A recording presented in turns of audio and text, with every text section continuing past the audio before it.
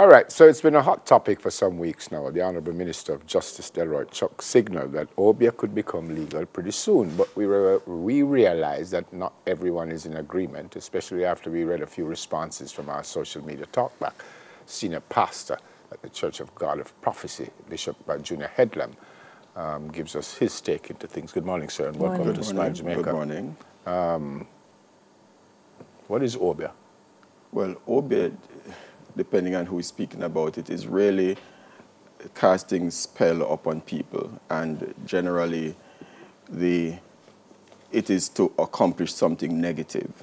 So if I should go back from my own experience as a child growing up, you would hear about people in the community are working Obeah, and it would never be something positive. So sometimes people die, nobody seemed to know what was the cause of their death. People say it is Obeah. A child doesn't do well in school, they say somebody Obeah them. So there are all of these negative connotations attached to Obeah.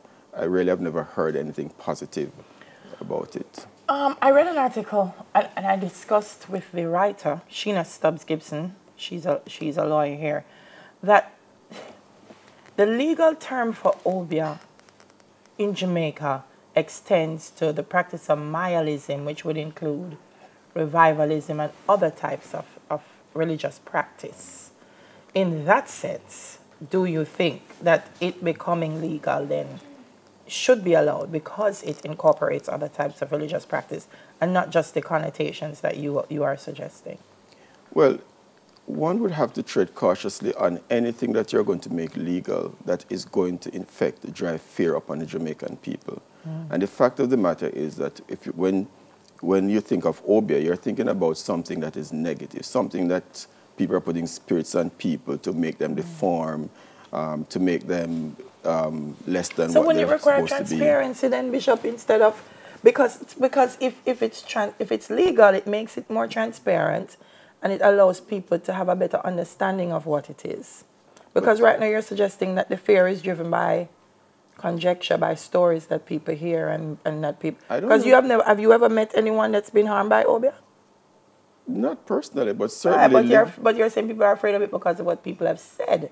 So yes, there may not be any truth to what people have said. No, but I don't know, because I mean there are many persons who have said that people have performed Obeah on them, and this is the outcome of it. There are places, for instance, where people think that, well, children cannot become anything in school because of some Obeah that has been done to the school to prevent children. I mean, these are things that are very steep in the community. Is it a part of our culture?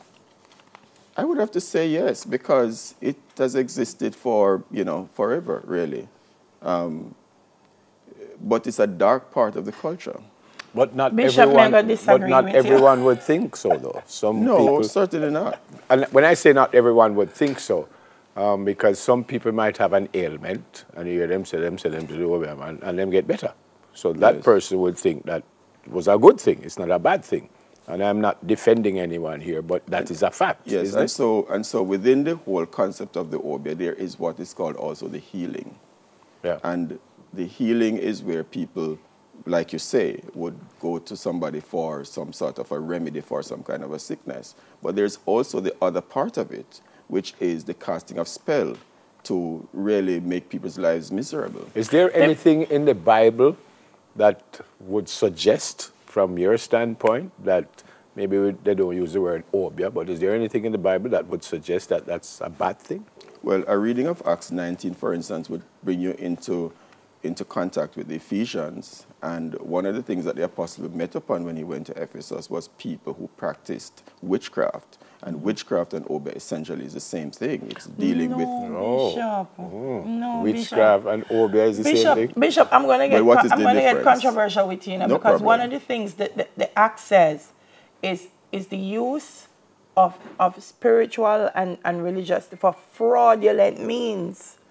Now, the argument in the Gleaner is that there are Christian churches, or churches who purport to be Christian, who also use spiritual acts by fraudulent means to exact money and gain from people.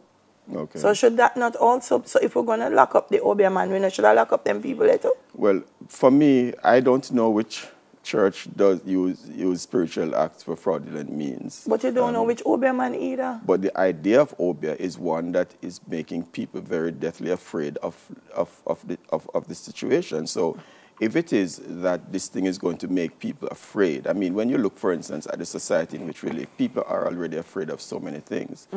A reading in, I think, the Observer of 2018, January, quoted the former Minister of National Security of complaining about what they found in St. James, in the state of emergency, satanic altars that have been erected. Right. And, I mean, one question of how does all of this help to fuel even crime in our country?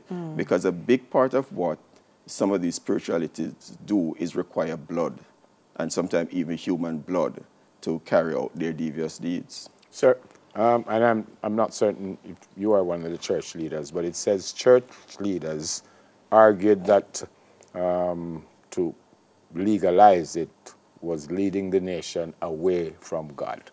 Well, Obeah is not leading people to God naturally. It's leading people away from God.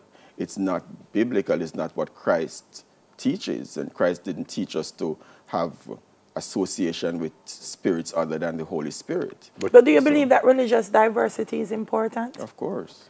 And that Obeah, as we call it, is steeped in African spiritual practices? Because something is steeped in African practices doesn't mean that we need to adapt it and accept it. Not as a country that are African by descent? I don't think because something is African descent, but because you're making it legal doesn't mean you're telling people they have to do it, though, Bishop. Yes, but then when you make it legal, I mean, am I going to get up one morning and find that there's an Obeah yard next to me? Where are we going to put the limits? Maybe. But do I want an Obeah yard next to me? You want an Obeah yard next to you? I don't know what happens in an Obeah yard. Well, so that's why I don't know what happens in an Obeah yard. And I've never been there. Most of what I know are stories that people have said. Yes, but you know, when we're ready to talk a story, we can talk a story. Yes, but then there's a lot of things that's written about it as well, right? And from people who have studied it. For instance, the late Most Honorable Siaga, he studied it and he wrote about it. I was reading some of what he wrote about it, and it has to do with a lot of evil spirits and... Siaga, tell us the right side of the evil spirits, Bishop? Yes. Bishop, careful. Do me a beg you. Yes, it has to do with... If you don't want to call it evil spirit, call it other spirits. Then. Right. Other spirits. Spirituality about you and your group are saying all church leaders, I mean, I don't know, but the church leaders that you know are all against legalizing it. Well, I don't know. I've heard of, one or two persons who don't have a problem with legalizing it, but certainly the practice is not most encouraged. Persons I know in the church would want to warn the government to tread very cautiously, because we really don't know when you legalize Obeah, where is going to be the limit? At what point are we going to have them springing up all over the place? And as I said, people are very afraid of Obeah. So should we make the astrologers illegal as well? If it is driving fear upon people, then we need to be very careful how we promote those ideas within the society. Okay. Thanks for coming, sir. You're welcome. Senior pastor at the Church of God of Prophecy, Bishop Junior Headlam. We're going to have some more and smile after the break. By the way, I did answer 2 questions for you. Me here. I was right? It sounds so.